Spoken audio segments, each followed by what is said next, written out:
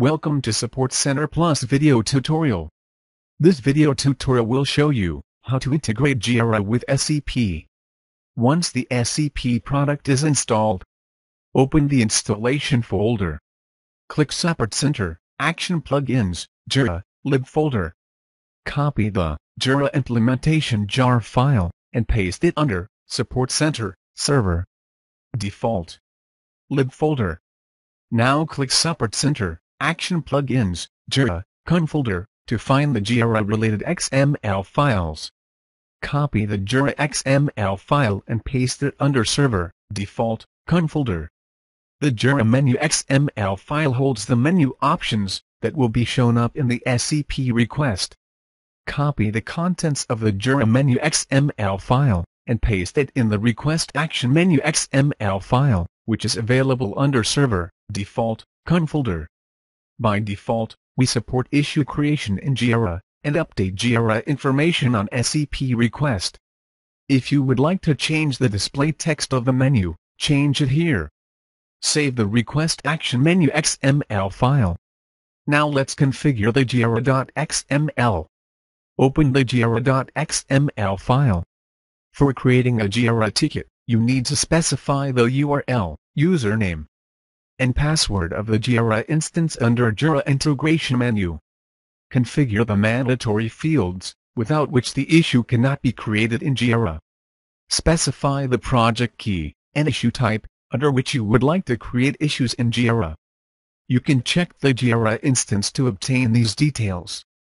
The same project key and the issue type specified in Jira instance should be specified in the XML.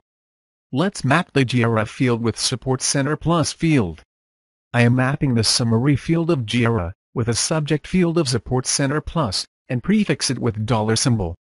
In the same manner, you can map some more fields of Jira with SupportCenter Plus fields. By default, we support priority, description, labels, environment, and due date fields. Also, you can map custom fields of Jira with Scp fields if needed.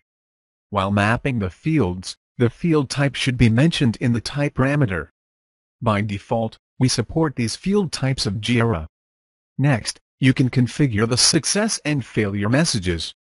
These will be shown up in the Scp interface when the Actions menu is invoked. On sending the request to Jira, the Jira in turn will send the response in JSON format like this. These responses can be updated in SupportCenter Plus additional fields, or added as a note. You need to configure the additional fields in SupportCenter Plus, under Admin Module, Request Additional Fields, and map the same fields with JSON response. The JSON values should be prefixed with $symbol. The Jira XML is configured. Click Save to save the file. Restart Scp application. Now, log into the application. Open any request to view the details page. You will see the Actions menu icon with options to invoke issue creation in Jira. Click the option from the Actions menu. A success message appears stating that the issue is created in Jira, and the response from Jira will be updated in the Scp additional fields. Let's now see how to update Jira information on Scp request. Open the Jira.xml file. Specify the URL, username, and password of the Jira instance under Jira Update Status menu. You need to specify the same additional field name where you have the Jira issue ID and the URL prefixed with $symbol. Next, you can configure the success and failure messages. Now let's map the Scp fields to Grf Fields. The Scp additional fields should be specified in the name parameter, and Grf Fields in the value parameter. The Grf Fields should be specified in the same hierarchy available in the JSON response. The JSON response can be viewed by invoking the URL updated in the Scp additional field. Upon invoking the URL on the browser, the JSON response can be viewed with the help of any JSON parser. The hierarchy of Jira fields is displayed here. For example, if you would like to update the status field of Jira in Scp, then you need to specify the values as fields, status, name and the value parameter separated with comma. and each prefixed with $symbol. In the same way you can map the other fields of Jira with SCP additional fields. Save the Jira Dot Xml.